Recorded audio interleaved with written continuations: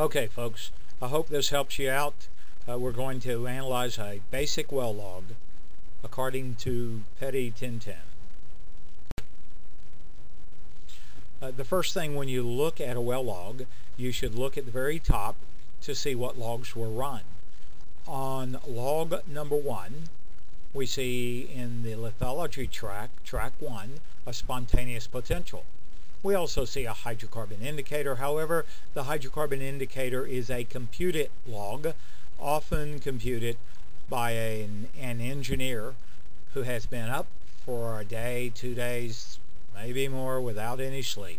I don't put a lot of credence in the hydrocarbon indicator. We do use the spontaneous potential, and we'll talk about that in just a moment. The next, track 2, we see there is a resistivity curve, or 2 resistivity curves. We use the deep induction curve for our interpretation in Petty 1010 because the deep induction curve measures the resistivity of the fluid in the formation in the virgin zone, in the zone that was not commingled with our drilling fluid. In track 3 of log 1, we see the interval transit time. This is essentially a sonic or acoustic tool which measures interval transit time as it goes through the formation. Log 2, in track 1, which is our lithology track, we have a caliper which measures the size of the hole, and we have a gamma ray. The gamma ray is very similar to the spontaneous potential. Both will help you and help determine where sandstone is or where shale is. And remember, in Petty 1010, we're only dealing with 2 rocks, sandstone or shale. The spontaneous potential is the result of an electrical potential which is created by commingling of drilling fluid with formation fluid. The gamma ray measures the natural gamma radiation of the Earth. And since shale formations tend to hold radioactive material, where sandstone formations, the heavier radioactive particles tend to be washed out, the sandstones will read a lower gamma ray reading than will the shales.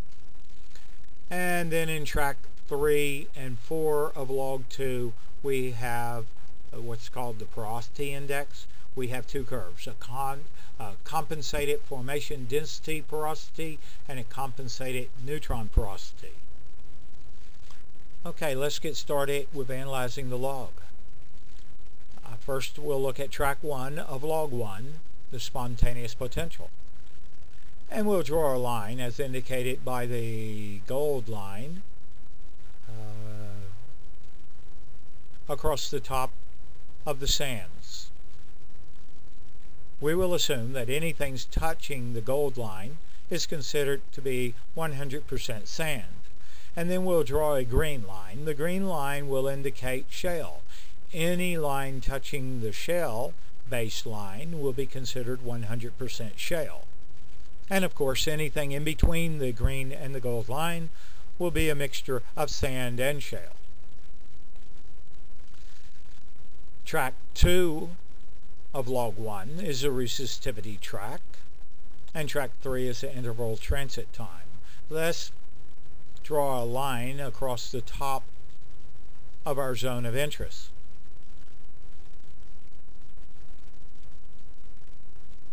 The black line indicates the top of the sand. The second black line indicates the bottom of the sand. Now, in this sand, it is quite evident by looking at the resistivity curve, the deep induction, remember, that we have some type of hydrocarbon in the formation. However, the entire formation is not a hydrocarbon formation. We have hydrocarbons at the top and we have water at the bottom, as indicated by the low resistivity reading. Therefore, as we said in Petty 1010, anything above 1 ohm meter for the deep induction curve is considered a hydrocarbon zone. The yellow line indicates the bottom of the hydrocarbon zone. In reality, it is possible to have a much lower resistivity reading and yet have a productive formation. In some cases, you might have dispersed clays within the sandstone, dispersed clays which hold water, thus causing the resistivity reading to be much lower than we would expect. This would be called low resistivity pay, and you'll learn more about it in Petty 3036, the course you take in well logging when you're a junior. Now, when we look at the resistivity, though, in the zone of interest, there's a hydrocarbon zone, I notice that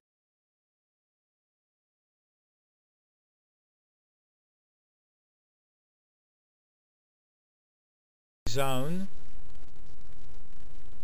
which is real high, and then the zone decreases. So the first thing we need to do is to calculate water saturation. Water saturation is the square root of RO divided by RT. RT is the formation true resistivity and is the reading from the deep induction curve in the zone of interest, or the target zone, as I like to say, RT, target zone, zone of interest, true resistivity. RO is a reading from the deep induction curve in a clean, non-shaly formation, fully saturated with water. So, again, let's set our log up. Look at the top of the sand, the bottom of the sand, and the bottom of our productive zone. Now, when we're looking at the sand, we do notice the high resistivity reading in this zone of interest is 30. However, throughout the entire formation, the mean average of the deep induction is not 30. So what we have to do is we have to calculate two different zones within this zone of interest, this hydrocarbon zone. Zone 1 would be indicated by the red line, and that has a 30 ohm meter reading. Zone 2 is indicated by the purple line, and it has a 2 ohm meter reading. Therefore, let's calculate water saturation for each of these zones of interest. But first, in order to do that, we must determine RO. RO is in a clean 100% wet zone, and we calculate, or we measure, RO to be 0.3. Are we sure that that's 100% water? Well, I'm fairly confident that it is, and if you go down the log and you look at the two zones of interest further down the well, the RO from those formations, which we assume to be 100% wet, would be about the same, would also be about 0.3. So 0.3 seems to be a good number for our RO. So again, water saturation equals the square root of RO divided by RT. And this would give us for zone 1 a water saturation of 10%, and in zone 2 a water saturation of 39%. Remember, the 10% water saturation in zone 1 might be water that we will never be able to produce. It might be the result of wetting water. However, the reservoir engineer needs to calculate it and to account for it when determining total reserves.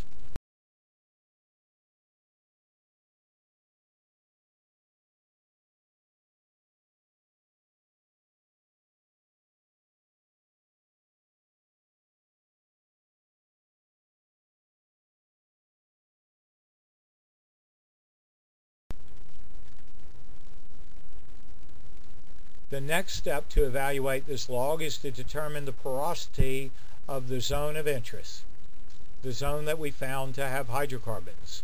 Porosity equals delta T minus delta T matrix, divided by delta T liquid minus delta T matrix, where delta T liquid and delta T matrix are the transit times in the pore, liquid, and rock matrix respectively. The sonic log investigation is limited to the invaded zone. The mixture of liquids in the rock pores is usually assumed to have a transit travel time of delta T liquid of 189. Selection of the matrix level time, delta T matrix, is based upon the knowledge of the lithology of the section logged. Commonly used delta T matrix values are as follows. Sandstone, 55.5 microseconds per foot to 51 microseconds per foot. Limestone, 47.5 microseconds per foot, and in dolomite, 43.5 microseconds per foot. In the unconsolidated sands found in South Louisiana for petty 1010 classwork tests, for delta T, use 55.5 microseconds per foot. If we were looking at a formation in Colorado or Wyoming where the sandstones were well cemented together, we might use 51 microseconds per foot.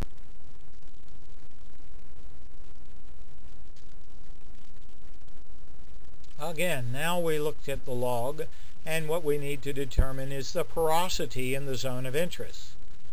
If you look at the zone of interest where the hydrocarbons are, we see a reading which is fairly close to about 100 microseconds per foot.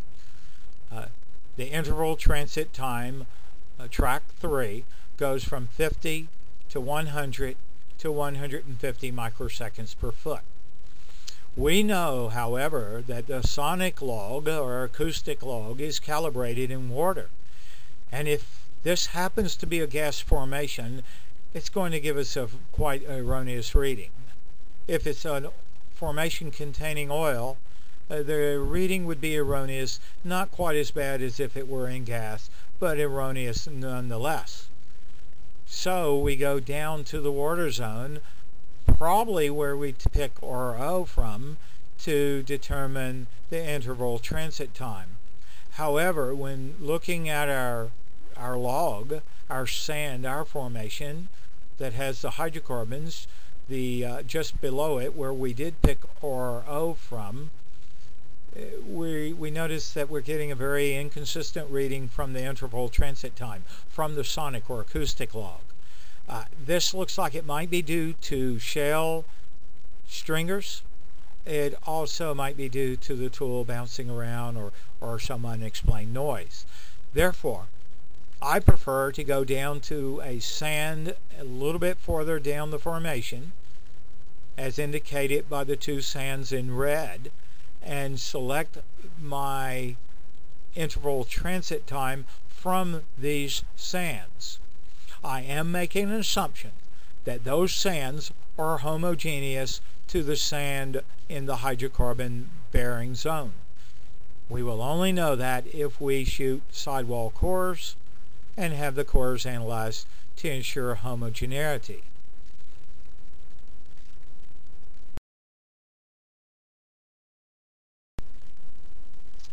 Therefore, we can calculate porosity from the log. Again, porosity equals delta T log minus delta T matrix divided by delta T fluid minus delta T matrix.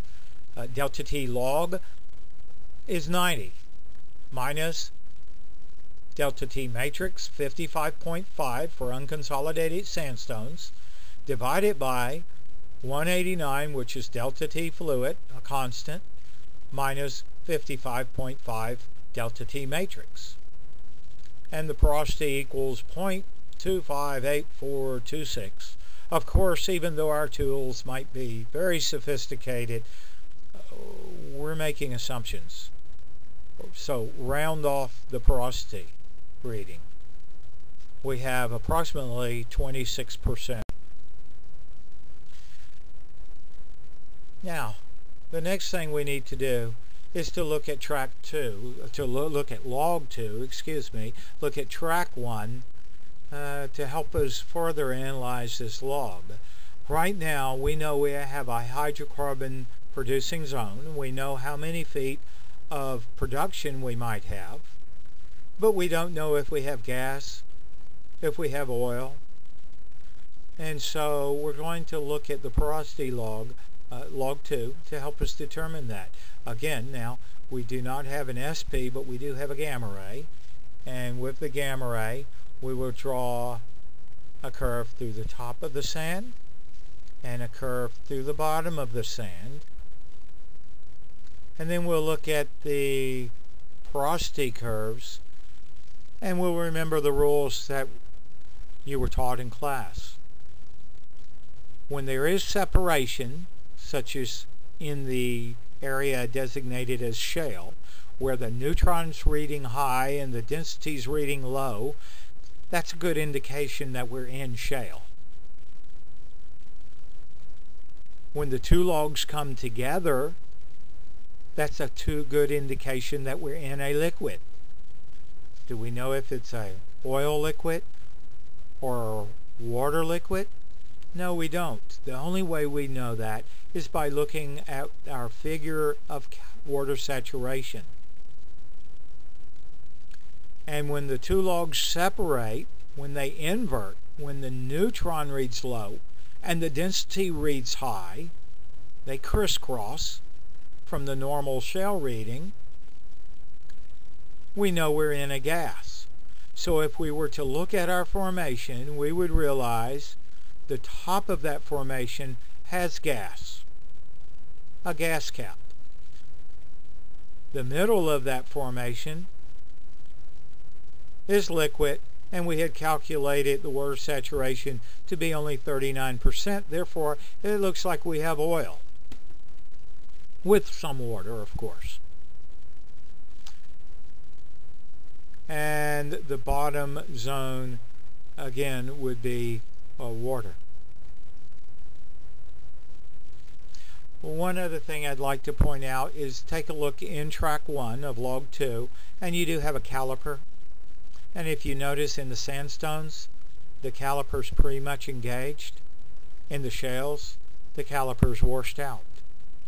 So if I were to ask you, if I were to give you these logs and ask you, at what formation are we in at a particular depth, tell me all of the indicators that you have, you would start by looking at the spontaneous potential. You would look at the resistivity. You would look at the interval transit time, which tends to read high in shales. You would look at the caliper. You would look at the gamma ray, and you would look at the neutron intensity. For each of these curves can give you some indication as to what type of formation, what type of lithology you might be in.